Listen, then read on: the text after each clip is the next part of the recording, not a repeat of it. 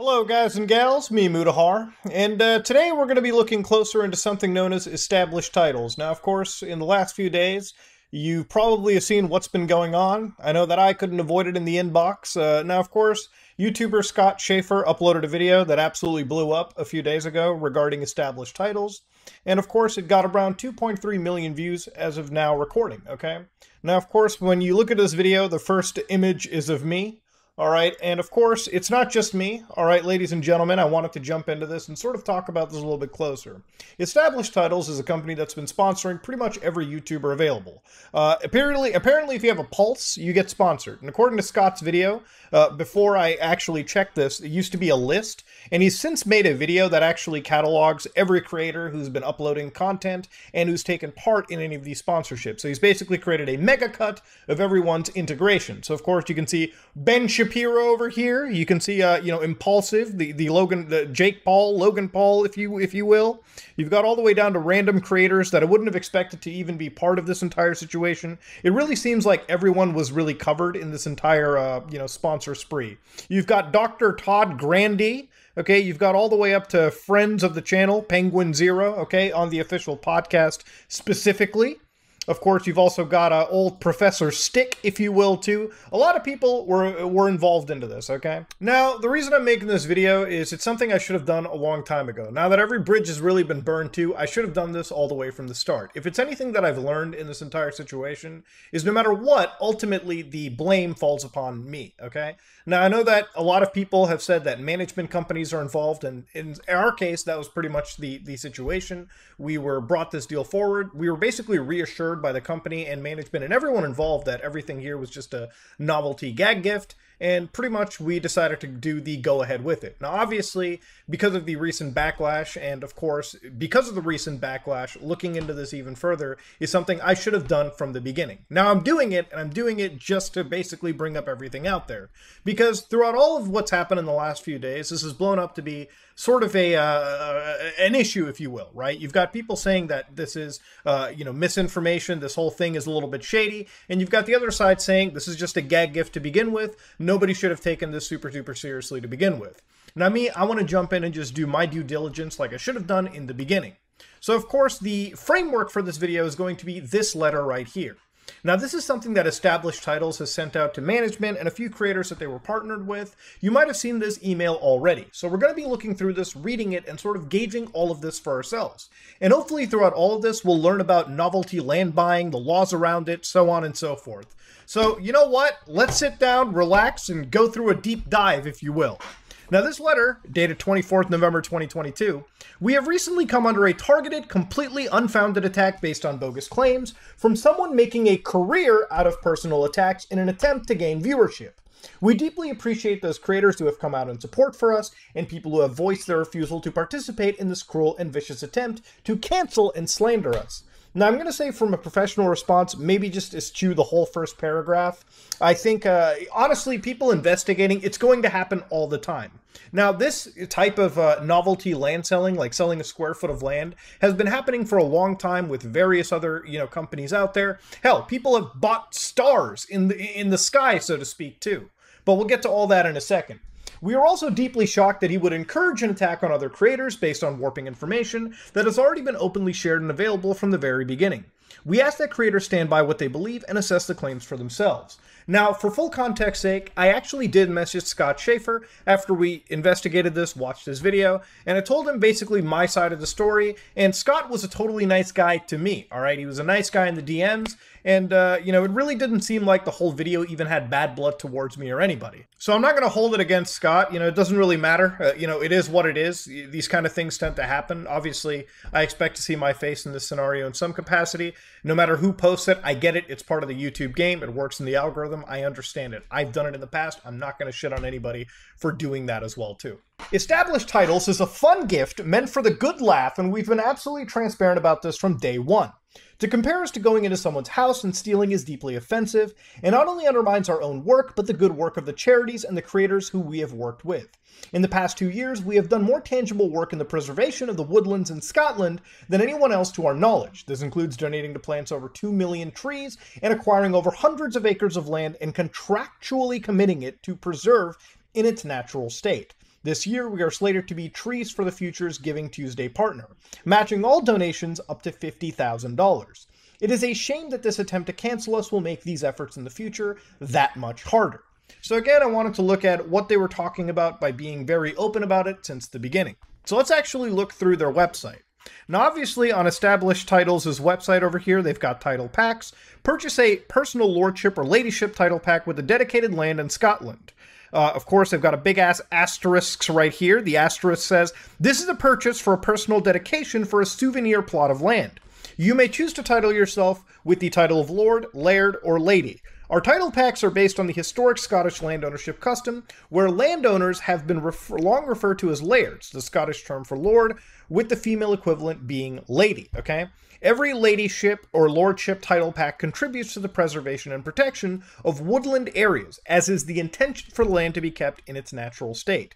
We ask that all interested parties do bear this in mind. So obviously, the point of it was for them to preserve the actual woodland areas of Scotland, and also to be part of replanting trees all around, not just in Scotland, but all over the world. Now, there's two groups that they work with. One of them is One Tree Planted and Trees for the Future.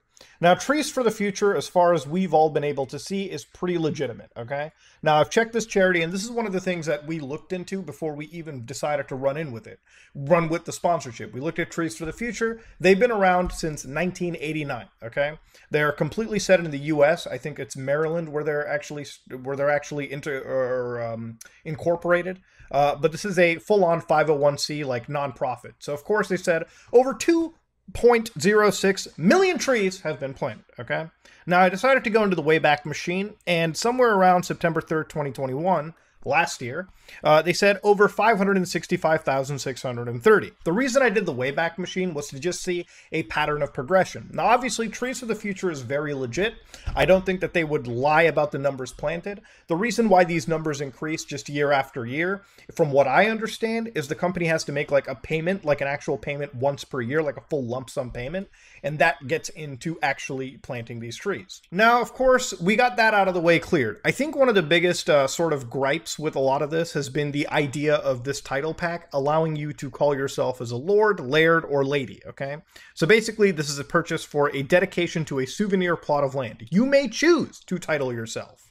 So again, if you look through their actual testimonials, it's wild because, like, you look at some things where, like, for instance, since the purchase of my 2 lots for my wife and myself, I've noticed a difference in the service and the level of etiquette showed towards us. That's cool. One of the images is, like, one with a passport. Now, obviously, the notion where some people believed by a lot of the YouTubers' integrations or how this was presented was that by having this title, you could legally attach this to important documents like your passports, your credit cards, your driver's licenses, so to speak. Now, based on the information we were provided in like any briefing, that was never the case. This was just novelty stuff. A lot of these are novelty titles, if you will, too. And of course, I think it's wild to show a passport. Obviously, this is a passport that I have, a Canadian passport, and if I flip through it, I'm not going to show it on camera, obviously.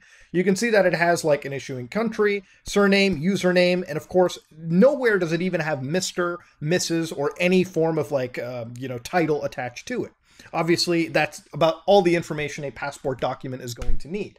Same with a driver's license and whatnot. Honestly, tomorrow when I wake up, I'm probably going to go down to Service Ontario to renew my driver's license. I'm going to see if I can try to even get the term Lord attached to it. I probably won't, but if I do, I'll update it and show you all on the internet anyways. Of course, if you go down, you've got other testimonials like, my husband loves his gift. Husband, are you showing me a screenshot of Tinder, bro? Oh, that's a little wild. I want to see the story around here. Jesus Christ. By the way, if you put this in your Tinder profile, you're never getting a goddamn match. I'm just saying. Now, of course, when you go down over here, what's interesting is the Established Title blog. Now, of course, one thing is response to criticism from non-customers, which is something new that sort of kicked in. So they started to basically talk about like false claims that were basically being said, like customers don't understand that they're purchasing official legal titles, which they showcase what we just read. Of course, they also showed the briefings that they send out to creators when they're making their integrations. Now, when creators make integrations, that like 1-minute pre-roll or a mid-roll ad, they have to make it, send it to the actual company so that they can vet it and approve it.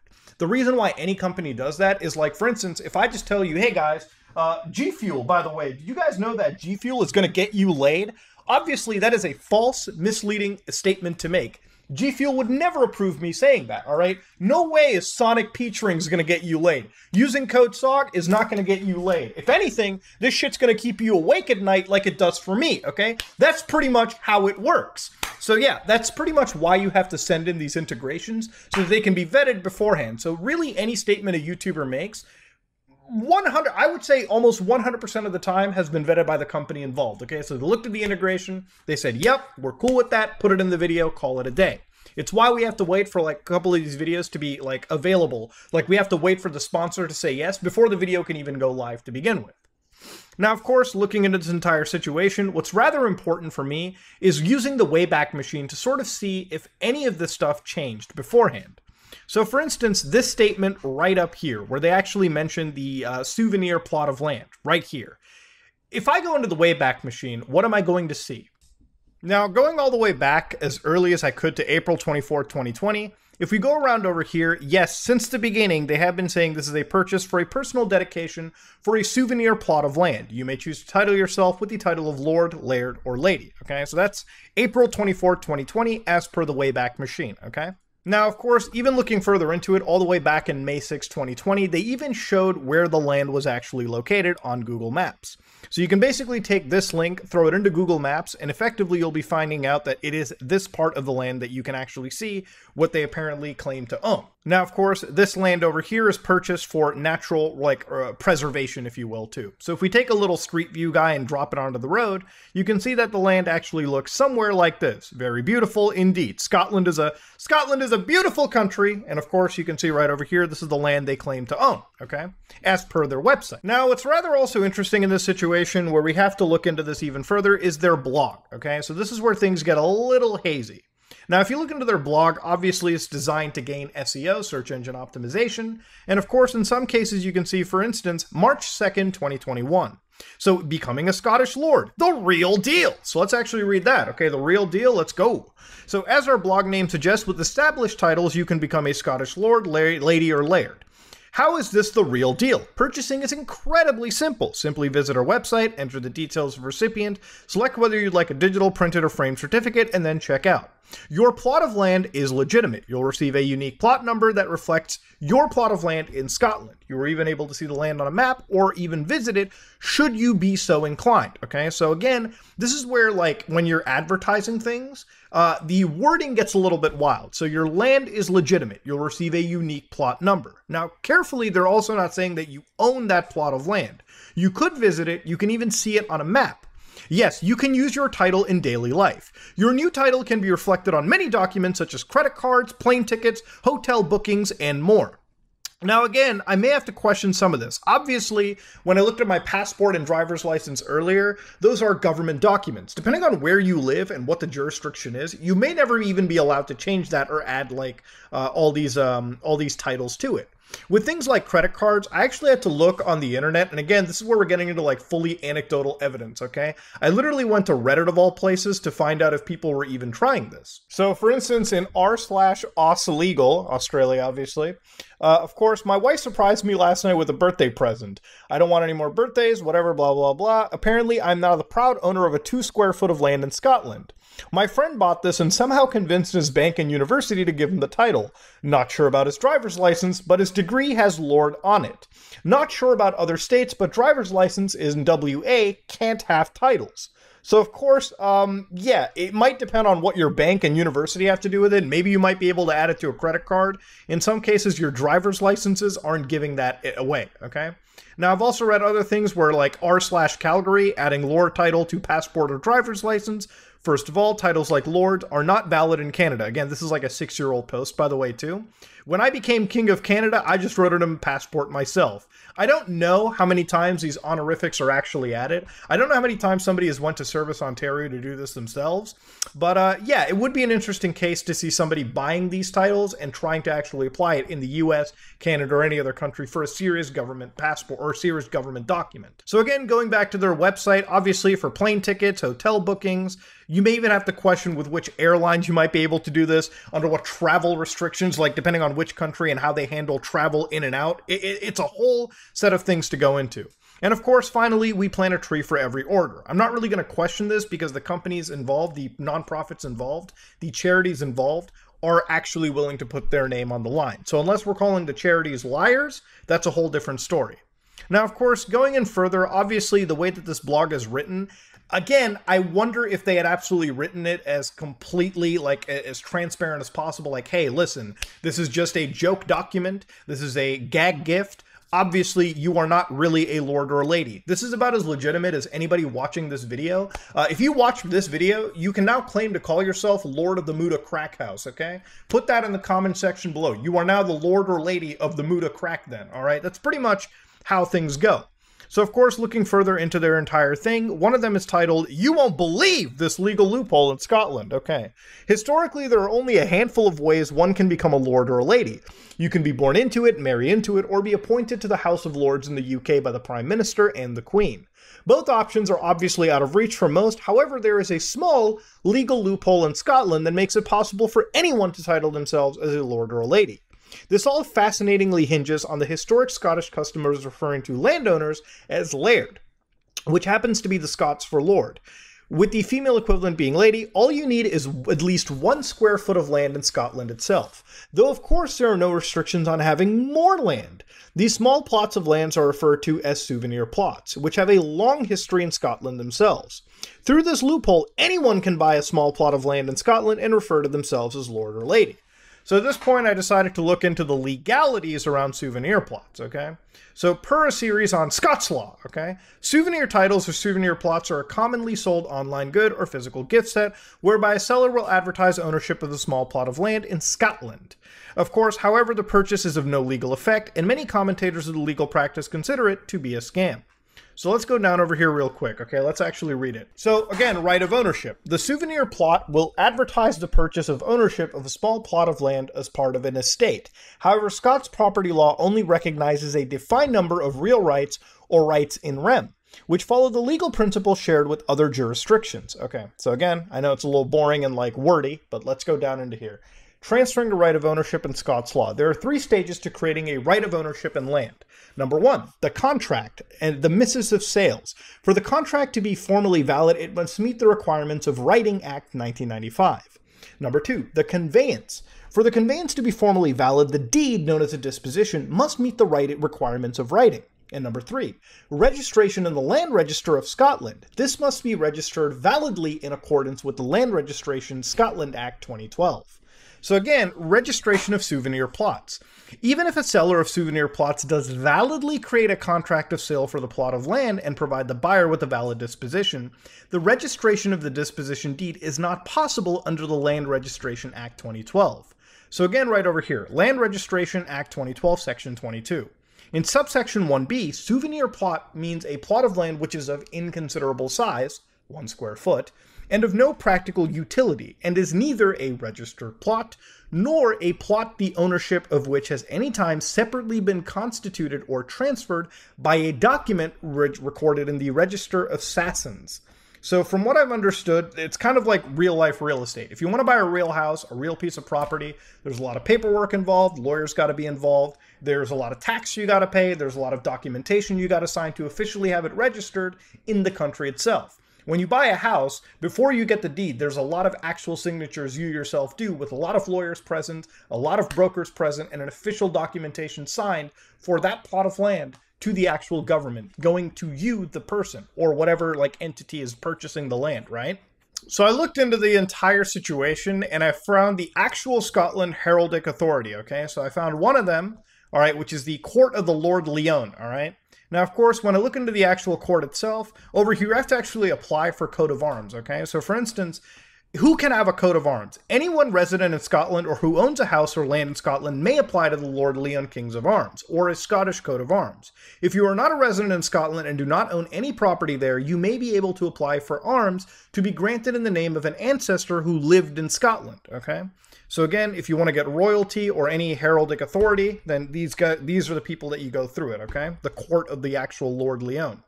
Now, I have located my coat of the arms on the internet, okay? So for instance, there are many websites which supply information about coat of arms which are said to apply to particular names.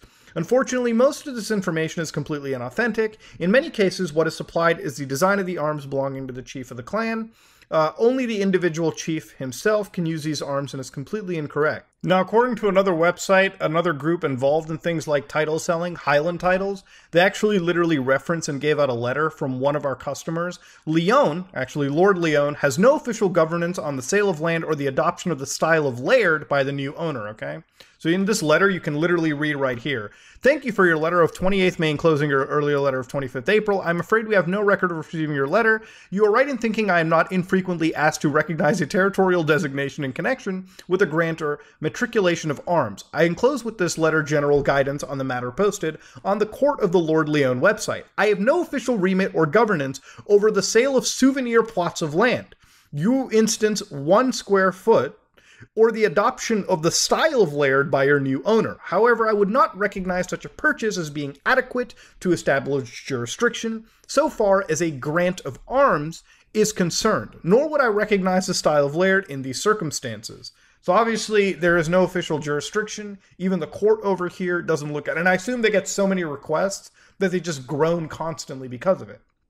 Obviously, these are gag gifts. Again, I'm going into it. And the reason why I went this hard into the research is because I wanted to really look into what the authority was and what it takes to become an official, I guess you could say, lord or lady, or like have the most official possible title. And it seems like there's a lot more, obviously, than just buying, a package on the internet, okay? Now, I will say, given what I've read on these blogs and everything, I think the way the wording is written and the way that this has been showcased can definitely lead somebody into having some misconceptions about the entire deal.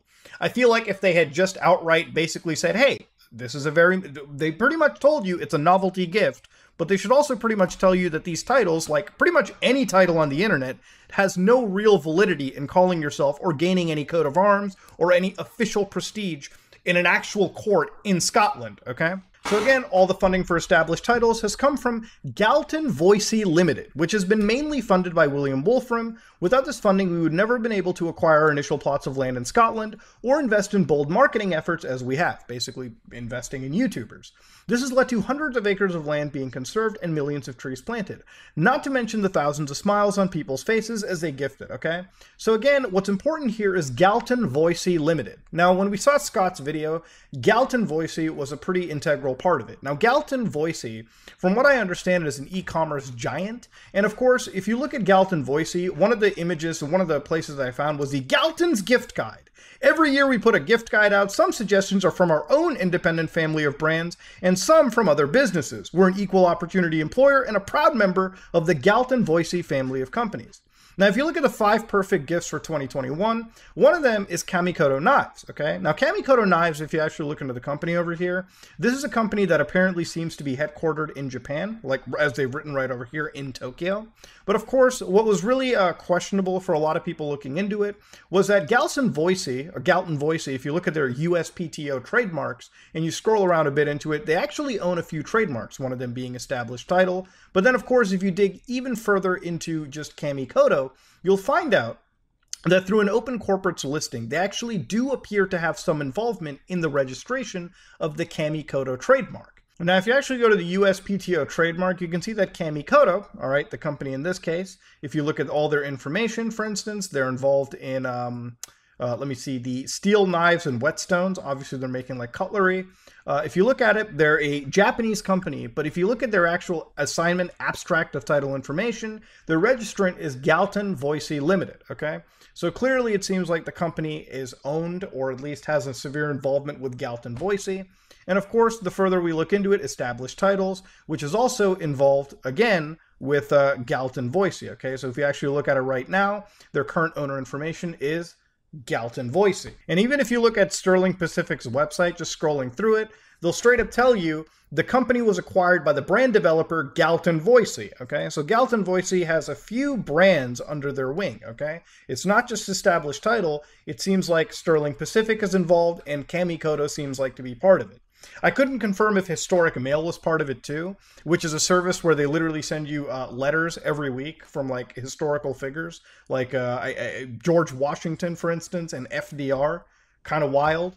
But of course, this is just some of the stuff that you can see, all right? So obviously, this was brought into it, and this is where one of the established titles sort of like front runners. So for a lot of people wondering where they got the money from to buy the land in the first place and to sponsor YouTubers with these massive deals, it was from a big company known as Galton Voicey, which owns a bunch of other brands, it seems. Galton Voicey has supported us since day one, even though they knew that their initial funding would be a total financial loss, okay, would lead to financial loss. This year alone, they made a multi-million-dollar loss on an established title. Obviously, they're sponsoring YouTubers. They've continued to give their full support as they strongly believe that established titles will not only grow to become a terrific business in the long run, but also a great example of how you can do well by doing good. Now, of course, to look at it as they're planting trees and selling these titles, if you will, these novelty gag gifts, I kind of have to wonder how great of a business it is when they're committed to making multi-million-dollar losses to begin with, okay? It's just, I don't know, I don't get the business model. I'm sure they could explain it better. We are extremely proud of the work that the teams at Galton Voicey, Trifecta Retail Ventures, and Fail Ventures, which is another trademark of Galton Voicey, have done across over 70 businesses around the world. In fact, Fail Ventures, about us, in 2008, we have created 78 new ventures from scratch. 72 have failed, and 6 have succeeded, okay? So, again, they're all about normalizing failure, okay? It happens, I guess, in the world of business. So again, I want to thank William, where many entrepreneurs would sit back on a beach drinking Mai Tais. He had reinvested virtually all the money that's been made into funding new ventures. Okay, cool. I am American and moved to Hong Kong as a child from Paris with my family before moving to the UK as a young adult. I moved back to Hong Kong, as many do, for my family. To use the place of my childhood as a tool in trying to create a witch hunt is mean and hurtful. Obviously, what is referenced to is Scott Schaefer looking into Galton Voicey. And Galton Voicey is a Hong Kong-based business, which I believe falls under like mainland China at this point. I don't think. Let me actually fact check that. Is a special administrative region of the People's Republic of China. Is it part of, yeah, it's a sovereign state is in China. So it is technically a Chinese company. It's not, again, Hong Kong is like administratively different, but as of now, it's not like a British, venture. It's now part of China. With respect to other claims, there's been absolutely nothing new brought to light. We brought a couple hundreds of acres of land in Scotland, have pledged to protect it and keep it as forever, and plant a tree with every order we get, okay? So, of course, one of them was actually here. We have always been clear that our certificates are based on the historic Scottish custom of calling landowners lairds, lords, and ladies, and that it does not grant you the right to rule or make you a member of any royal family, nor the right to a peerage, okay? I guess with some of the blog postings that we saw earlier in the video, it's a bit questionable. Maybe the wording should have been done a little bit better, all right? Otherwise, at the end of the day, I guess they were always saying that it was novelty land to begin with. We've always hoped that our customers enjoy the experience, and if for whatever reason, we've always honored refund and cancellation requests fully, okay? We also appreciate we received from both our customers and you, our creators. We hope that you will have the strength to stand by and not join in with the mob. However, we understand this is no easy task, and we will not hold it against you if you prefer to sit this one out. If you want to cancel any existing bookings or future contracts with us, we will accept all cancellations without question, but with great regret. So they're literally allowing any creator to completely cancel their obligations with established titles, which I think is about the only thing that they could have done instead of pressing this even further. Now, if you look at the About Us section, all right, with the actual person behind this, the pet project over here, who the person here is Katrina Yip, or Cat Yip. Of course, you can see these 3 paragraphs when you Wayback Machine all the way back to October 8th, 2020. These are the only 3 paragraphs to exist, right? What they've added is they've said that Established Titles is proud to be a member of the Galton Voicey Tree Planting Initiative. And of course, they've also added Established Titles as a fun gift, meant for a good laugh and not to be taken too seriously. With the help of a few friends, I bought a few hundred acres of land in Scotland, pledged to protect it, so on and so forth. Now, one of the reasons why I should have absolutely looked into this earlier is that this isn't the first time that companies like this have been given criticism. So another company known as Highland Titles made a post in 2015 where they had a response to criticism, okay, where they were claimed to be a scam apparently, and they were basically giving a bunch of reasons why, okay, like would a scam operation succeed in obtaining advice from Scottish solicitors that confirm the legality of our business model, and so on and so forth, okay? Would a scam operation have a 30-day, no quibble return policy, okay? Would a scam operation be so readily contactable? There you go. Are we actually selling land? So again, a lot of the posts and a lot of the criticisms that they were talking about mirror what we're seeing with established titles. So it's not the criticism that we've seen like kick up just because of established titles. This has sort of been mentioned a lot of times in a lot of these similar like souvenir plot selling websites. You know, one of the things that I looked up with Canadians and royalty was like one blog site telling me to go to Canadians can now become a British lord or lady for only $42, okay? And of course, this led me to another website known as Lord Titles, okay? Which again, they're also selling lordship and ladyship titles as well too. So here you can see each pack includes 5 square feet of dedicated estate land by Coniston Water within the Lake District National Park, okay? So again, a lot of these are our title packs are based on the historic English lord. Okay, so now we're not even going to the Scottish stuff. English Lord of the Manor title that supports the legal right to use the honorific title Lord or Lady. Again, we do not guarantee honorific title changes in government documents, which do not display any title, such as all passports, and in some jurisdictions, driver's licenses cannot be updated. So again, here they're giving another disclaimer as well too. Honestly, this title puts you in the same level of calling yourself Lord or Lady for anything. You could call yourself Lord of Muda's Crack House, and I'm never going to contest it, okay? I give you that right. Now, of course, it's very similar to other things like naming a star, for instance, where you can buy pieces of stars, like around the sky. They even have like a whole app on this website where you can actually see your star. In some cases, you've got $34 packages, $80 packages, and $79 packages. So you can buy an infinite amount of stars around. Now, the reason why this was brought up recently is that currently a lot of people are advertising a lot of these title packs because it's Christmas season, and obviously for a gift, a last-minute gift, this becomes a pretty easy pickup. And obviously you're going to see a lot of these things towards November, December because of Christmas, because of the holidays. You know, if you want to go even further, there's an entire separate section of buying lunar real estate too.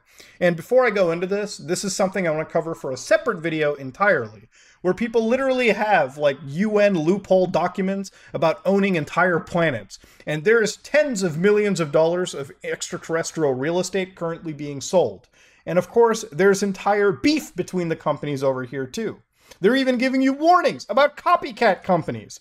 Ladies and gentlemen, it's fair to say if you own any deeds to the moon, they're not going to be valid when the US Space Force eventually takes over, okay? I'm just putting it out there. Now, this video is looking at 40 minutes already, which is way too long, way longer than it actually needed to be. Ladies and gentlemen, I wanted to look at this entire situation to really come down with like... Now, this video is already reaching 40 minutes in length, and I want to kind of call it quits where it is. Ladies and gentlemen, I wanted to really look into it because honestly, in the last few days, I can't stop reading comments about it, and it's blown up to a situation where, honestly, I should have done my due diligence to begin with. So looking at it right now, obviously, this is... Now, of course, ladies and gentlemen, this change to gameplay signifies that the camera crashed. So again, we're at the ending anyways. Ladies and gentlemen, when it comes to what happened with established titles, obviously, you know, at the end of the day, this is a gag gift, and that's pretty much as we use the Wayback Machine to witness. It was pretty much initially billed as. Now, of course, established titles, I believe, for some viewers, for some people who chose to buy into it, genuinely believed that they had, you know, full ownership of a land, of a piece of land out there, and it wasn't just a souvenir. For people to get misled, that's just never okay.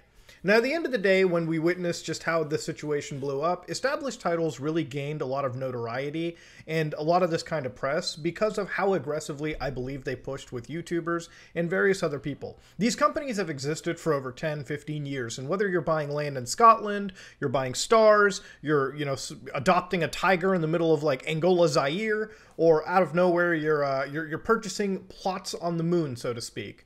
At the end of the day, novelty real estate ends up becoming one of the longest running gag gift businesses out there, and it's a multi-million-dollar business, or an industry, so it seems. Now, of course, at the end of the day, when we witness things like established titles, they flew way too close to the sun, and they gained a lot of notoriety from people who really didn't have an idea that this kind of a business even existed. You know, if it's anything that I learned from this entire video and this entire ordeal, is the amount of laws and the amount of businesses that exist that normally would have flown by my radar had I not actually looked into them. I didn't know that established titles was a business, and there was plenty of other businesses like this where they were just selling novelty lands and planting trees. At the end of the day, it seems like the trees are being planted by the one company that they've partnered with, the actual nonprofits, and for that, that's genuinely better than what I expected, okay? That was one of the big gripes that I had initially when this all blew up.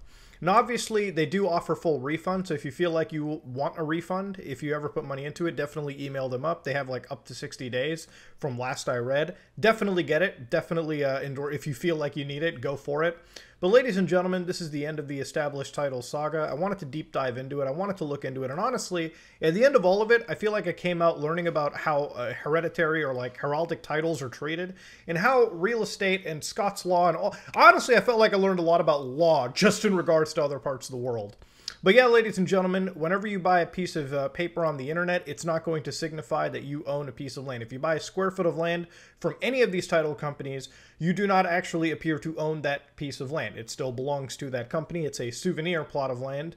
And I guess we all just learned about legalities and laws and a bunch of things. But this brings the end of established titles, and hopefully tomorrow we can go into something newer. And of course, I want to apologize once again. This is the level of vetting I should have done beforehand. It literally didn't take me any longer than 20 minutes to do so, and I should have done it in the beginning, and I pledge to actually keep doing this for any sponsor role we take in the future to fund any form of video content that we're making. Ladies and gentlemen, this is me, Mutahar, and if you like what you saw, please like, comment, and subscribe. Dislike if you dislike it. Sorry if the video was a little dry and wordy. Just when I do these deep dives, I try to look at everything as much as I can. And if there's not like a definitive story or a yay or nay at the end of the video, that's just how things tend to go, all right? That's what happens when you just present information as it's meant to be presented. Anyways, this is me, Mutahar. These are the facts. Again, if you want to get a refund, definitely feel free to pursue it. The site definitely endorses it up to 60 days. Go for it, ladies and gentlemen. This is me, Muta, and I am out.